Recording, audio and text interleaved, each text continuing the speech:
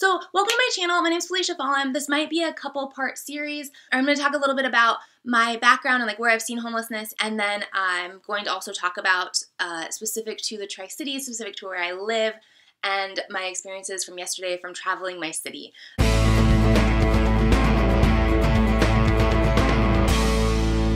I am working on a project called Travel Your City. It will eventually be expressed through art somehow, and I do a lot of research for my art. So this is the research process. You guys get to come along with me. This video today is going to be kind of rambling, talking about homelessness and poverty in my city currently. I want to learn more. I want to be able to better interact with people and learn more about my city, learn more about the world, and ways to make a positive impact. And I'm going to kind of go through this quick today because I'm leaving town. I'm flying out tomorrow, but I need to get this done because I just had some stuff I wanted to get off my chest that happened yesterday and I saw yesterday. I just wanted to bring up the concept of homelessness and what's going on in my city as I travel my city, because I think it's a important topic that should not be ignored, and I'm not quite sure how to address it yet. So this vlog is going to be me processing through that, hopefully, and over the next few weeks I will hopefully come up with some good ways to share what's going on in the Tri-Cities, in my community. Yesterday, my friend Morgan took me out, and we've done some stuff with the teen homeless shelter in the past, and with the outreach team where we would go out, we'd go out as people are going to bed and people are waking up. So they're in the places to sleep for the night. We'd go out. You're not really supposed to be in those places. We talked to the police, so the police knew where we were going. We were through this organization. We had these kits that we were giving to people specifically under the ages of 18. And here's a hygiene kit. There's some information about the resources. If you need help, you can come to my friend's place.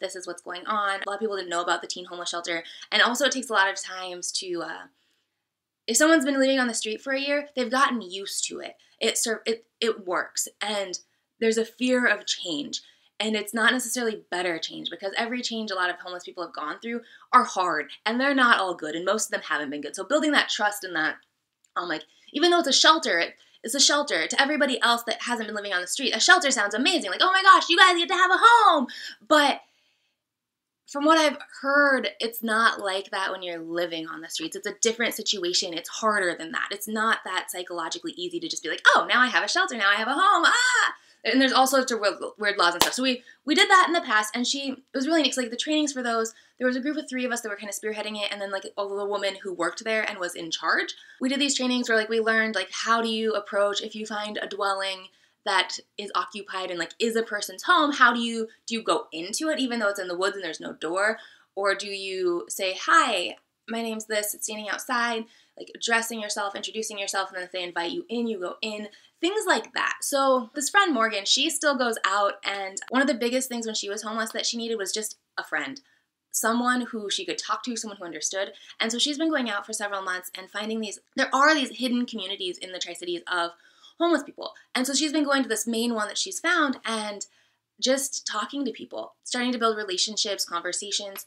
And so this last time she went, she took me with, and that's I think part of when I travel, I do not just go to like the pretty tourist beach areas.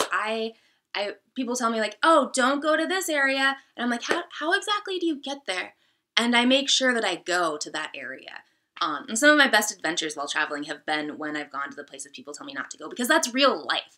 That's not like, here, when you come to my city, my country, I'm going to put a little bow on it and package it and hide all of the trash inside so that you don't get to see it. You can think that we live in a perfect little world when we don't. There is evil and sadness, and there's sad things all around, and we can't just ignore those and pretend that our city is without those. I love Tri-Cities. I love every place I've lived. But there are negatives every single place. Every single country has poverty. Every single country has social problems, and it's important for people living in those areas to not just pretend it doesn't exist. So thanks, guys. I don't know what's going to happen with this. So thank you. I make videos on Tuesdays and Thursdays. My schedule's kind of wonky right now. I'm doing some Saturdays. I'm doing the Travel Your City stuff. But my goal is 1 video a week, 1 art video a week, and we'll see what else. So subscribe for more somewhat randomness when doing Travel Your City, art videos, talk videos about the art world, and some creative, just fun experimental videos for myself. So that's what's going on my channel. I'm Felicia Fallon, and I hope to see you guys around. Thanks for sticking around. Be sure to subscribe.